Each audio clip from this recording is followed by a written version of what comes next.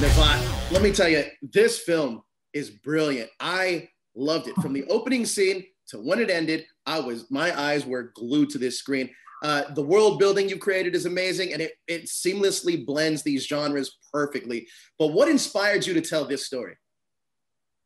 First of all, thank you. Give me a moment to take it all in. You know what? Sometimes I don't ask myself that question when I write, and then it hits me.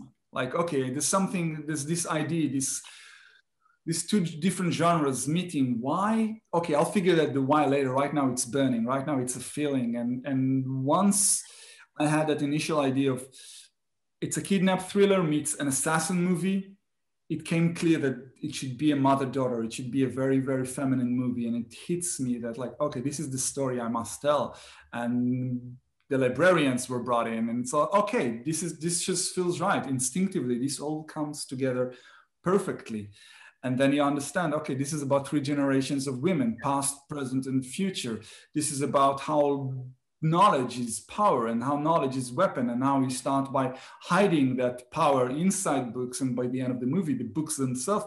So all of those themes, when you write something, they're there, they're hiding. You just need to carve them in, and then you understand what he wanted to say. It's like almost like a psychological,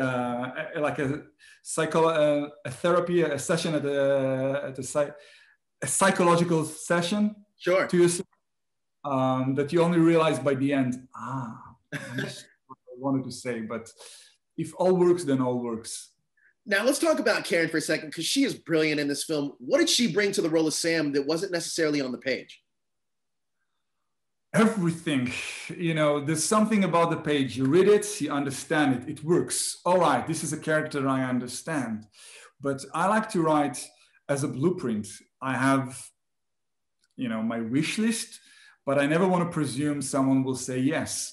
So when you write something, you don't go into all the subtleties that later might come in. And then you have Karen Gillan, and then you have Lena Headey, and then you have Angela Bassett, Michelle Yeoh, Carla Gugino, Paul Giamatti. And all of a sudden, you start a dialogue, and they bring more and more of themselves. And I have to admit, I am forever in their debt, because they helped shape the characters, shape the world, shape the chemistry between them. A lot of the things, it's little subtleties that you don't even think of until you meet them. Right. And they're smart, talented, and generous. And working with them really made that whole thing to what it is now. Now, you've had a fascination with librarians and libraries since you were a kid. Can you talk to me about why the library was the perfect setting and metaphor for this group of assassins that are more family-oriented?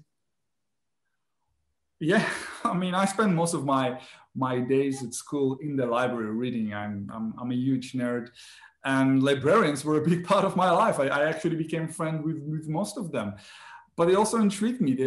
In a way, they're like sheriffs of that little town, peacekeepers.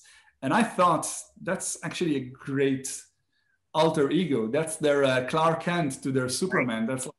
Wouldn't that be great if those librarians that, as a kid, they look so tough to you? Shh, yeah, well, whatever you say, ma'am. So I thought it's just a great, brilliant set piece. But then again, you have all the other layer of knowledge, like we discussed, of power, of weapon, and how you use that. And it just felt right, and just felt super cool to have all these women play that. Now, is the firm done with Sam, the librarians, and Emily? Because please tell me they're not, because I need to see another Gunpowder Milkshake movie. I have to. I'm hearing that more and more lately, and it's actually so nice to hear, because when you make a movie, you just hope people would love it and get it. And you know what? If I have a chance to do it all over again with them, I would take it in a heartbeat. I enjoyed it so much, and they're so talented. If someone tells me tomorrow, let's go, I'm in. Well, so I'm in too. Thank you so much for your time. The film is brilliant. I can't wait for everyone to see it, and I can't wait to just rewatch it. So thank you so much. I appreciate it. Thank you, Joe. Thank you so much.